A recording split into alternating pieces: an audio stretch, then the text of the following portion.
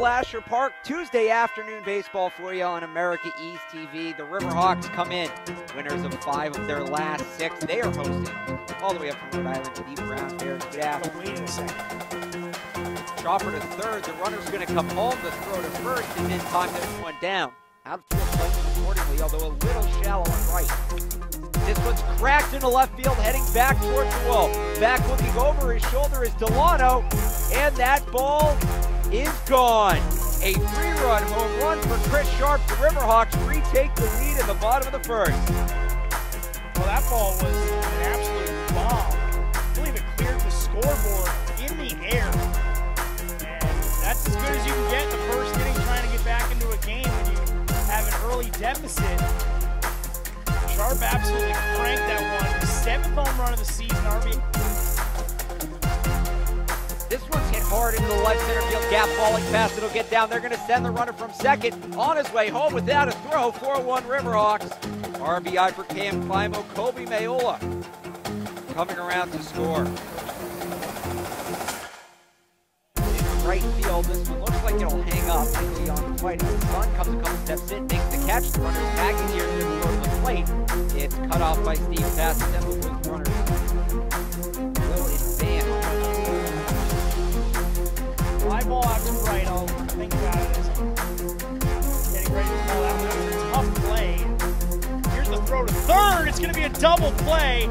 A strikeout there from Young in right field. 3-2 again. And Grigo's going to go down looking. He's directly out of fielder on the ground. There's one on the ground through the right side. It's a base hit for Oscar Marchena. And the run will come home to tie the game at 5. Stay in a tie game. They feel pretty good about themselves. That one's drilled down the left field line, though. And it's off the foul pole, I believe. A home run, 3-run shot for Steve Passatempo. And just like that, the Riverhawks take an 8-5 lead. Or 7-5 lead, 2-run home run. They just threw the runner out stealing, so don't want to get everybody too excited. It's still a big home run. It's still a 2-run lead for the Riverhawks.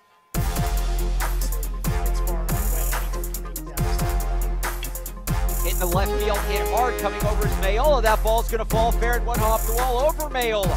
Rounding third and heading for the plate comes Grigo. The relay throw coming in, not in time.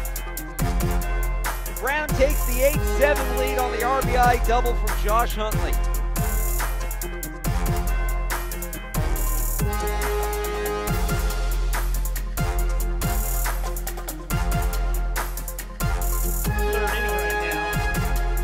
On the board.